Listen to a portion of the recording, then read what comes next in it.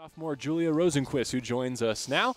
Take us through that second set and ultimately your third set victory on court number 1 and how you and the Cal Golden Bears made that comeback effort today. Yeah. I think first of all, just the third set, I was doing everything. First set, I was doing everything right. Just didn't get that last ball in. So second set, I definitely improved that.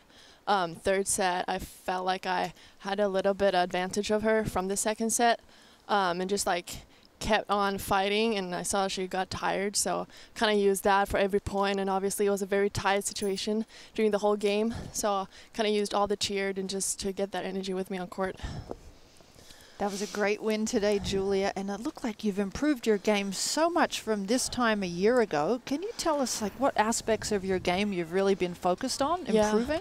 Yeah, so I think my first season from college tennis really improved my strategic and tactical mindset on court.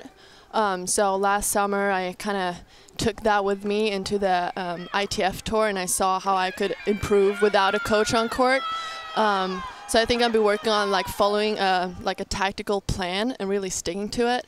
And then again, I've been obviously working on my strength, and that's been helping me getting through all those slices and low balls on court I hit today. Well, job well done, both for you and the Cal Golden Bears. We understand it's a big weekend with the LA schools coming in as well. So stay warm, stay healthy, and we look forward to more great results from you and the Bears this season. Well done today.